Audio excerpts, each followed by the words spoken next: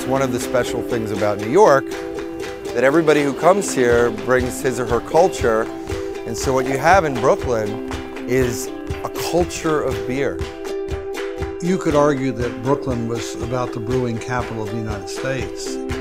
3 of the largest breweries in the country were right there in Brooklyn. Lager beer had undergone a tremendous popularization to the extent that it had become a national beverage.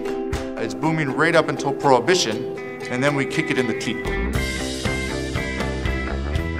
The Miss Rheingold contest, or election, could take a girl from the sticks and make her a superstar.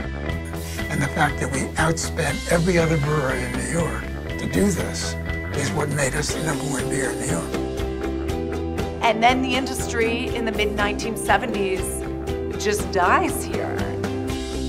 The stars are in alignment for Brooklyn to do better. We're going to make high-quality beers of different styles, the kind of beers that are not being made here in the U.S. Brooklyn homebrewing has exploded. It's absolutely huge right now. A big part of the job is just walking people through the process. We are the smallest commercial brewery in the world.